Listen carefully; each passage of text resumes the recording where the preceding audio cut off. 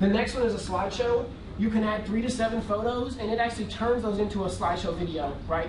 What realtors like to call a virtual tour. It makes that out of your photos, okay?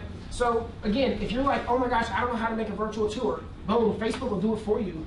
Take your 7 best pictures, upload them here, make the video. You can take that video and put it anywhere else. You can embed it on your website, share the video, you can do all kinds of things, okay?